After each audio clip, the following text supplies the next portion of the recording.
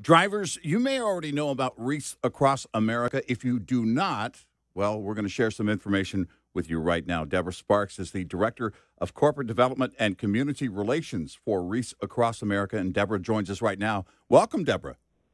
Hi, thank you so much. Hey, thank you for being here. And on behalf of our nation and everyone, I just want to say thank you to Wreaths Across America. For years now, the mission, from the beginning has been a very noble mission.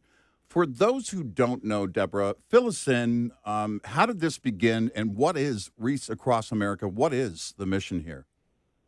That's a great question. It's a good year to share that story. So, Morrill Wooster is our founder, and when he was 9 years old, he won a contest as a paper boy to come to Washington, D.C., and for 10 days, they toured the city, and at the end, and he went home, the lasting impression for him was Arlington National Cemetery and the beauty and scope of it, but the reality that those men and women buried there represented freedom, the sacrifice ultimately that those men and women made for the freedoms that we all have. And when he became an adult and a wreath maker, he had overproduced for a very large customer that he had just landed. And he had a surplus of about 5,000 wreaths. He told his wife, Karen, actually she was his junior high school sweetheart. They had 3 young children at the time. And he said, I'd like to take the wreaths to Arlington. And they did it as a family project. And it was about 10 years into it that it's rumored that it was an Air Force pilot that had taken the iconic photo.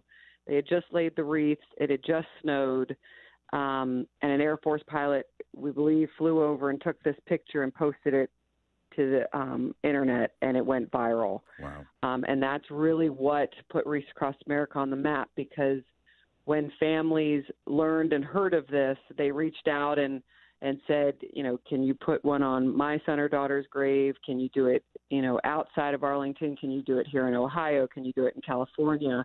And within 2 years, that volume from folks really forced the family to start the nonprofit Wreaths Across America, and trucking got involved right away because as Karen was talking, Morrill's wife Karen was talking to all these different family members, and she was making the promise, yes, we'll help.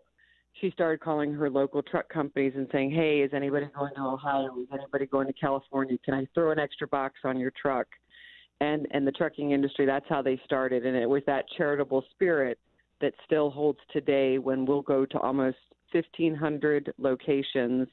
And as we announced just last week, we'll be taking the very first loads to France, to Normandy this year. Wow.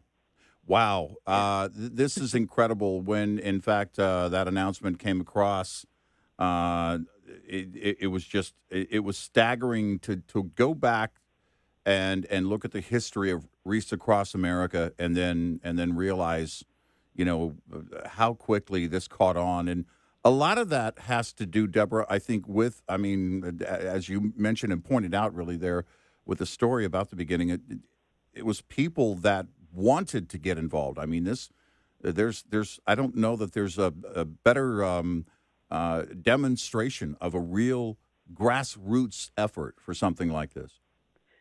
And you're exactly right. And I think, I watch every year. I've been doing it now for almost 13 years within the trucking industry. And I think why this has taken off is that within all of us, it's kind of like that 3 degrees of somebody that that you're connected to. We all have somebody very close that is either in the military, served in the military, has lost someone in the military.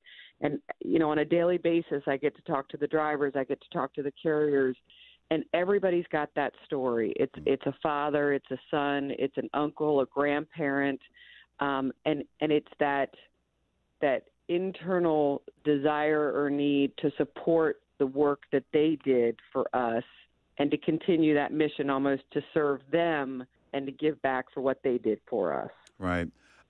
So here we are.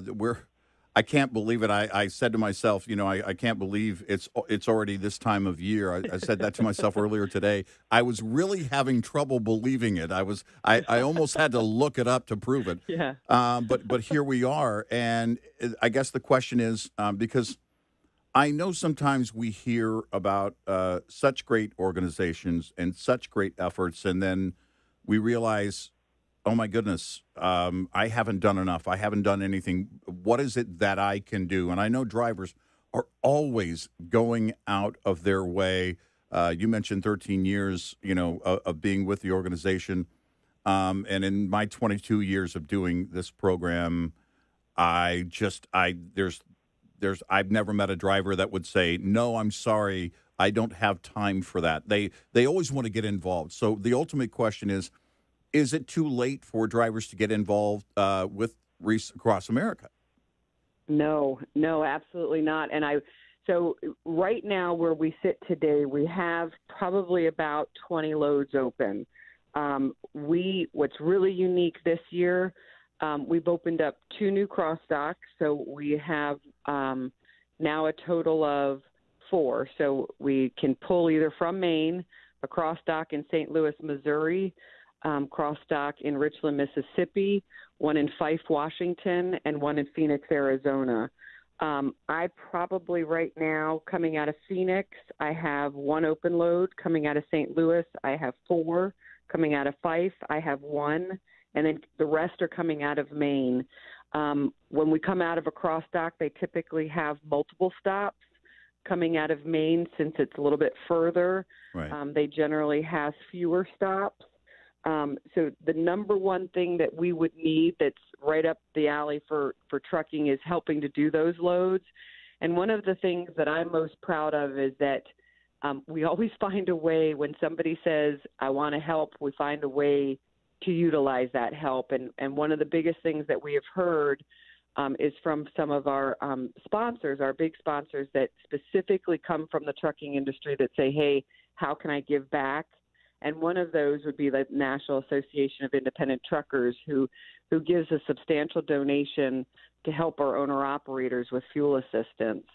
And, anybody that's considered wanting to haul a load that thinks, I'm not sure I can financially do it. If the fuel assistance is that turning point that can help them, we have that. It's available. We have a whole nother program called our Honor Fleet, which is for those that are in the trucking industry that may not necessarily be able to haul for us this year, but they want to do a small donation.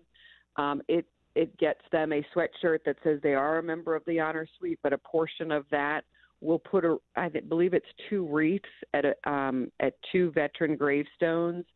They can call me, they can email me. I can always tell them how they can help, how they can participate.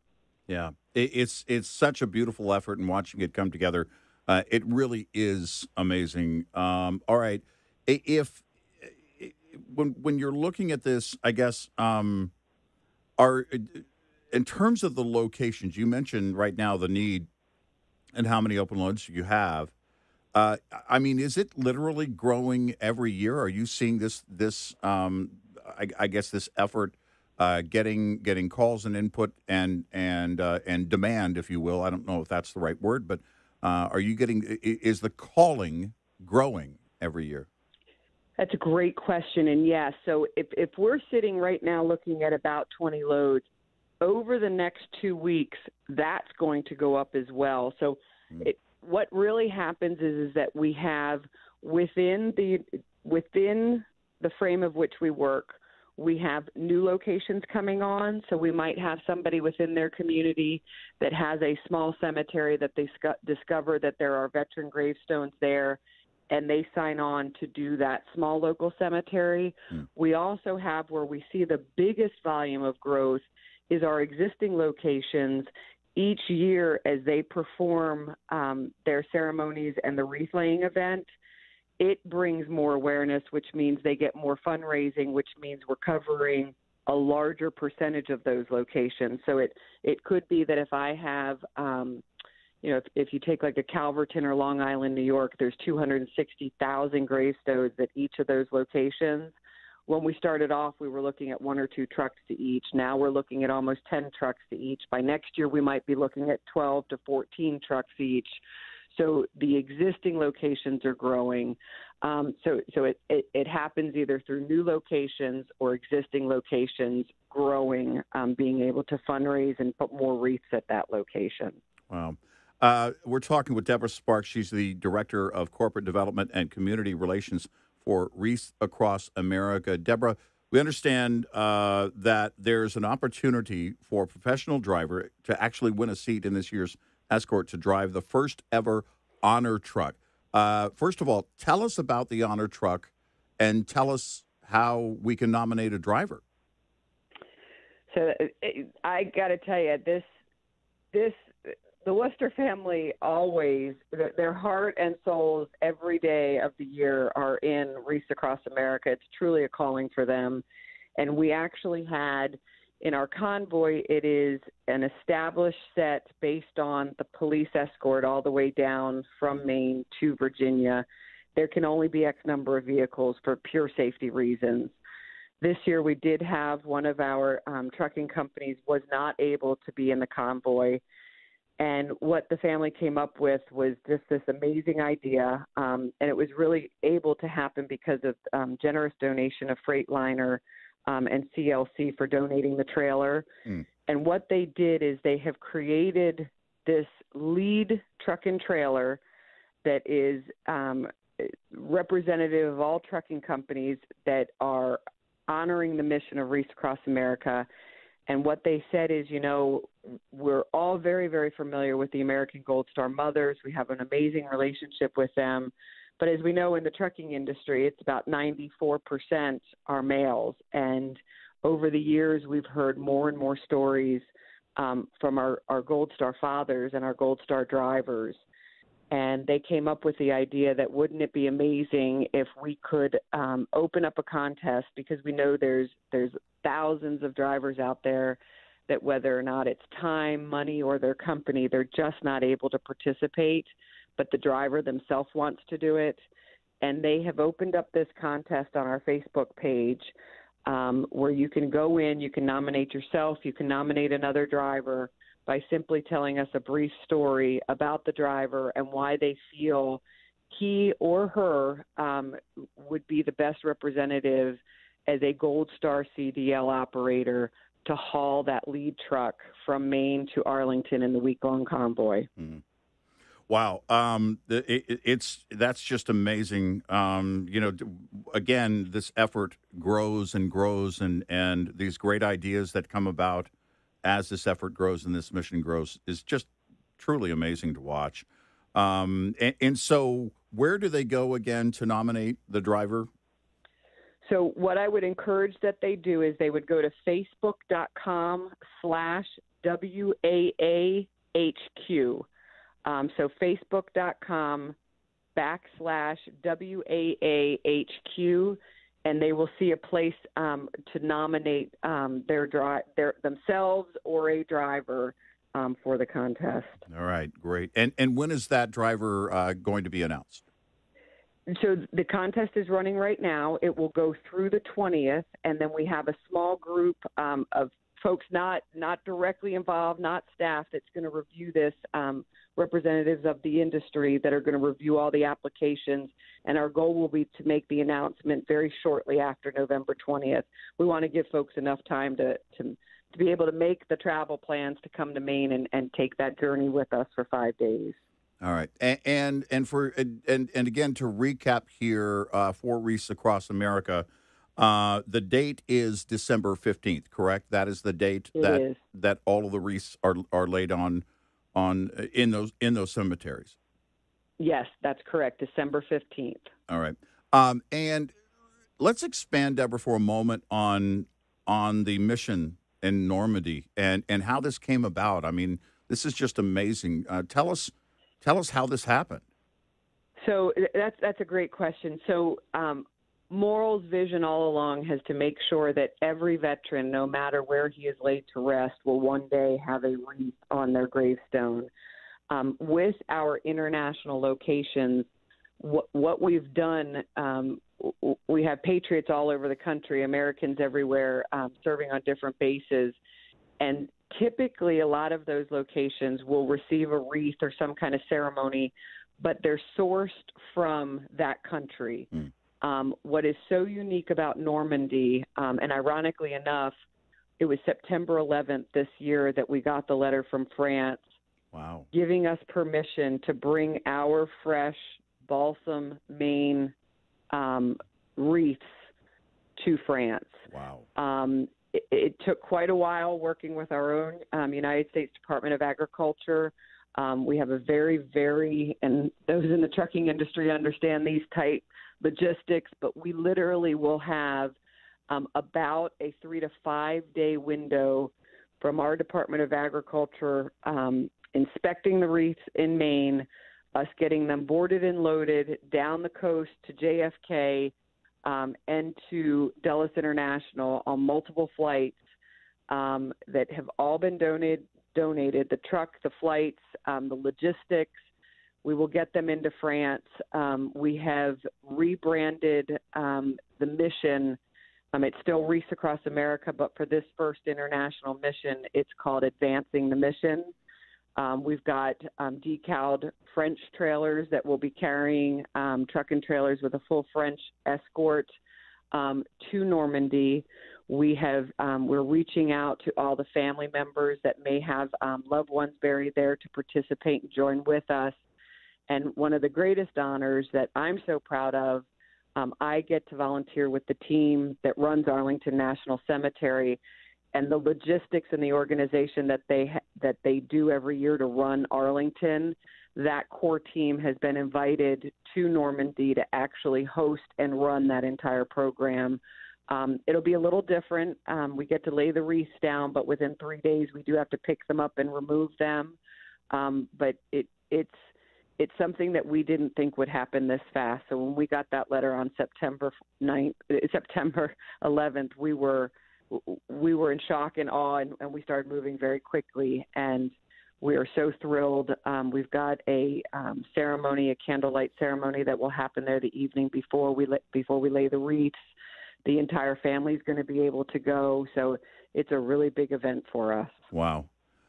Just amazing. I think of my grandfather. My maternal grandfather was a truck driver working in the oil industry, hauling pipe, and then at the old age of 38, enlisted and went into the World War II. He became a tank driver, and which of course fit naturally for him. Fought in the Battle of the Bulge, and came home and continued driving truck in the oil fields.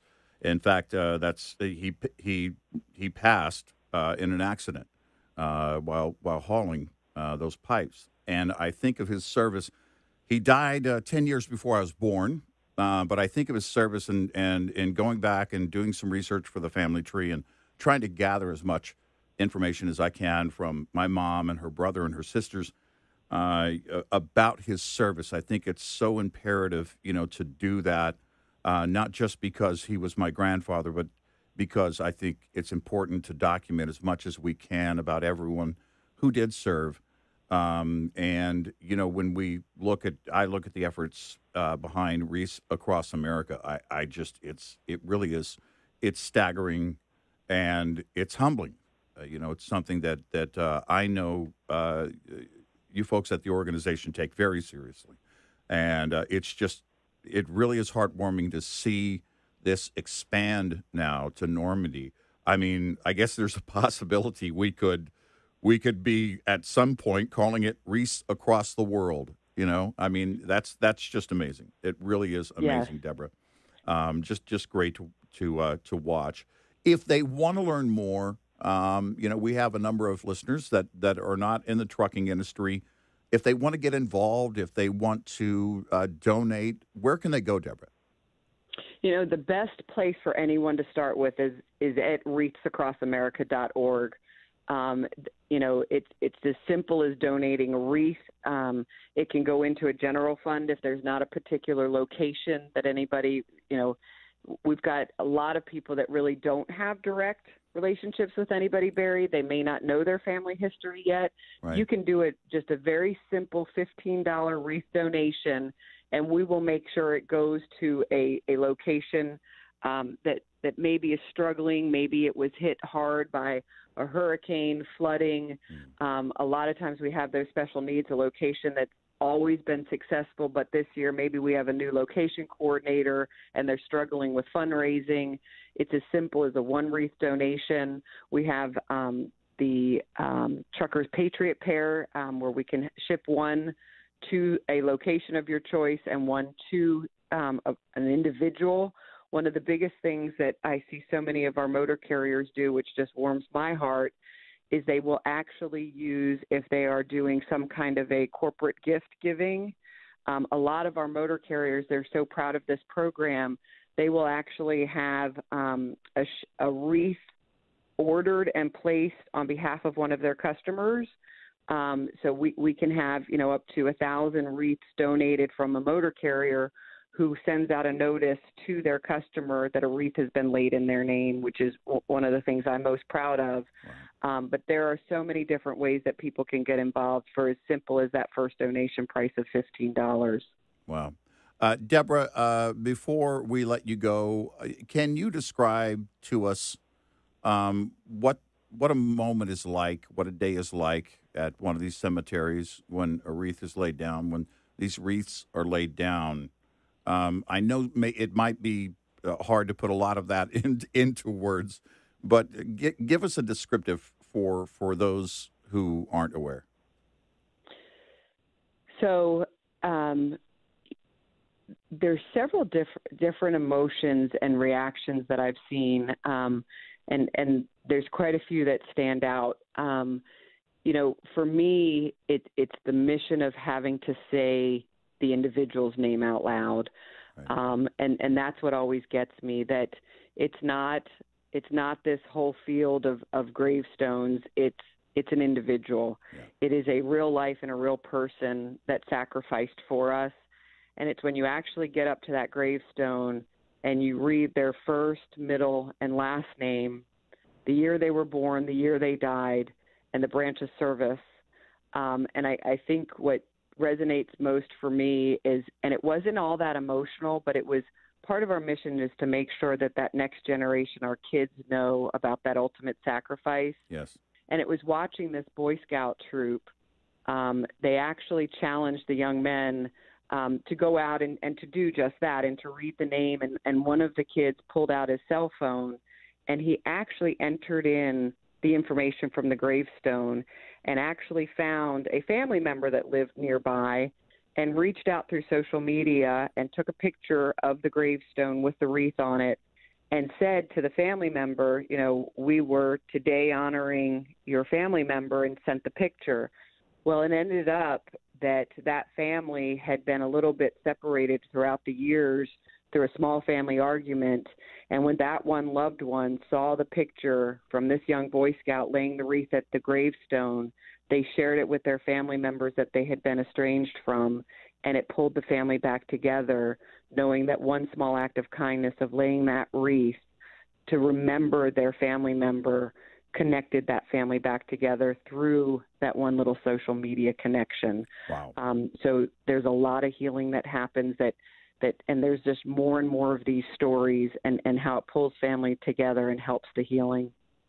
It's just amazing. Again, Deborah, I have to say, on behalf of our nation, thank you to everyone, going back to the beginning of this, and anyone else who gets involved to donate, volunteer, help promote Wreaths Across America.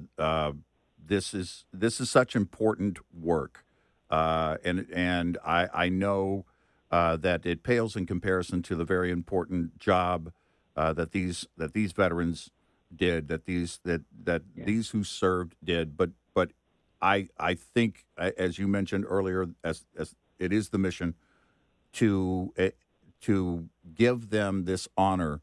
I think it's bigger than we can possibly measure. And I just look at it, and again, it is just terrific to watch. It really, really is. If you want to get involved, wreathsacrossamerica.org. Follow along on social media. and be active. At the very least, share. You can do that on social media. If you don't have enough to donate, if you don't have the time to volunteer, then share the information with others on your social media and help get the word out. This is a tremendous mission, a tremendous organization, and very proud to have you on, Deborah. Thank you so much for being here, and God bless you and all of those at Wreaths Across America. Thank you so much, and thank you to your grandfather for his service and for having such an amazing grandson. Thank you. Red Eye Radio. I'm